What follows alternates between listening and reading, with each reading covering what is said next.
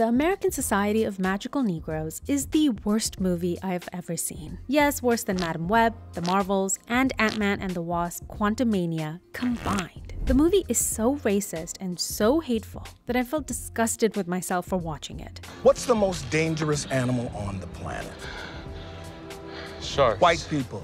But this is kind of my job, so we forge on. I'll tell you what the movie is about with spoilers, so consider this your warning. I know, you guys are really hoping to avoid spoilers for this masterpiece. The movie is about Aaron, a half-white, half-black man living in Los Angeles and struggling to get appreciation for his art, which happens to be made of yarn. Aaron is not what you would call the manliest of men, and one of the first scenes is of him struggling to get across a room of white people. Watching you walk through a room full of white people is the most painful thing I've ever seen. Now, I know what you're gonna ask, reasonable viewer. What does Aaron's inability to navigate a crowded room have to do with white people? The answer, according to the movie, is simple. Every single one of Aaron's problems is white people's fault. Aaron doesn't know how to make room for himself because of racism. No one is buying Aaron's art because of racism. Aaron doesn't love himself and lacks confidence because of racism. Aaron is unhappy because of racism. Now, watching what clips you have so far of this movie, you might also wonder, baggage claim, how come there's so many white people in this movie when it's based in LA in 2024, where it's Hispanics and not the whites that are the majority of the population? Well, it's because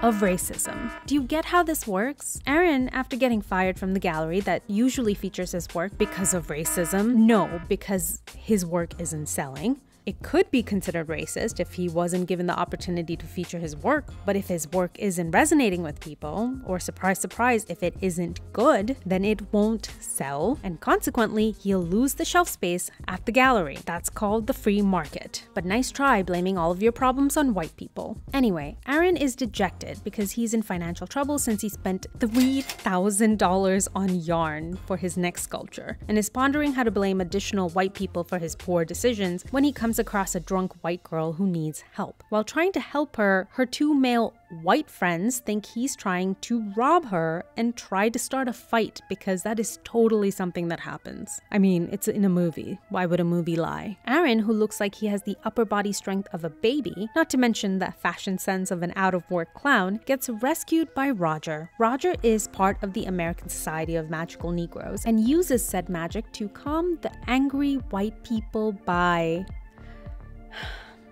recommending a good barbecue spot around the corner. Yeah, guys, I know.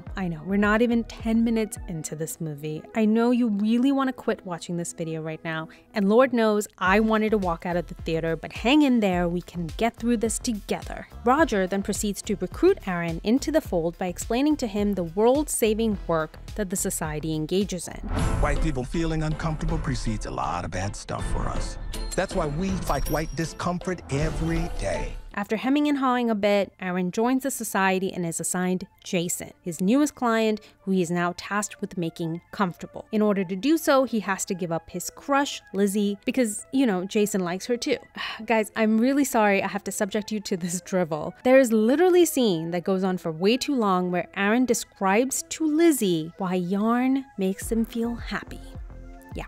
During the climax of the movie, yes, we're already at the climax because I think I had a rage blackout for much of the movie. During the climax, Aaron has this meltdown because he's sick and tired of pandering to his white client and giving up his own desires just to make him comfortable. He yells at Jason, yells at the world, yells at Lizzie in a romantic sort of way, and decides to stop being such a pushover. Since he acts so selfishly, he destroys the magic that powers the society. He is thrown out of the organization, but not before successfully changing everyone's mind about whether being so accommodating to white people is actually good for black people. The movie ends with him walking with his great love Lizzie and having the most boring conversation I've ever heard. So there you have it, the synopsis of a very bad film. If you were wondering why a movie like this was made, here's a hint from Kobe Libby, the writer and director of the film.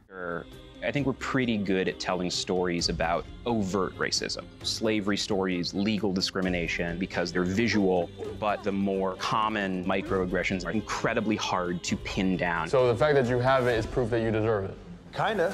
One of the things I hope to do with this story is try to make that almost intangible, invisible quality of racism tangible and visible. You'll use a white tears meter. to let you know when their distress has returned to acceptable white person levels.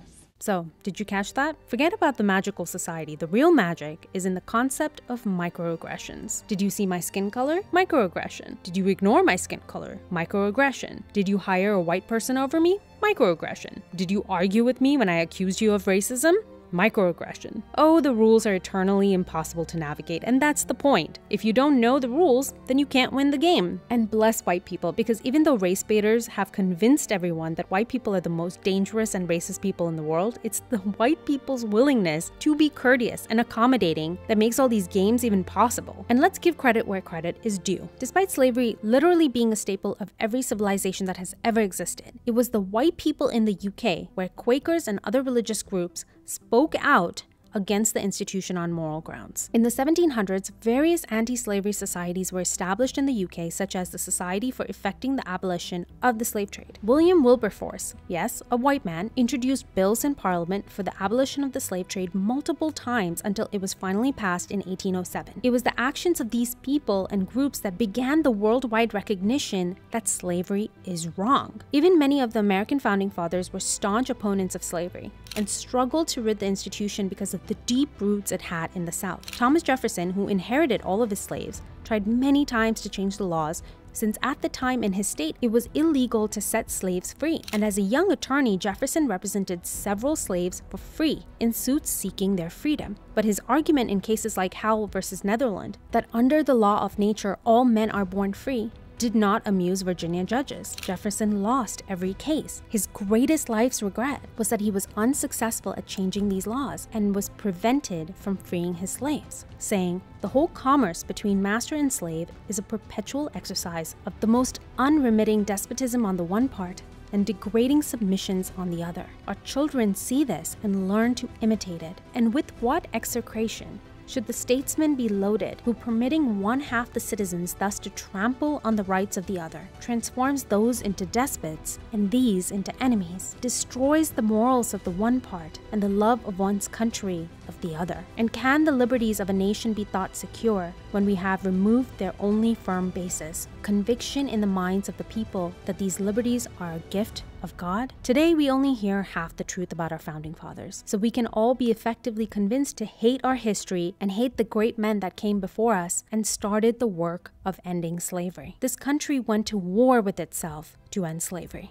and many white men died for that cause, and many white people marched with Martin Luther King Jr. to end racism in this country. And in 2008, a predominantly white country elected a black man as the president twice. The people who created this movie and continue to participate in race baiting want to spread their way of looking at the world. That is to say, through race-tinted glasses, because it gives them easy access to clout. Being seemingly oppressed is a surefire way to gain the sympathy of those around you. Have doors open for you that others might have to work to walk through, but most importantly, get the opportunity to dominate white people.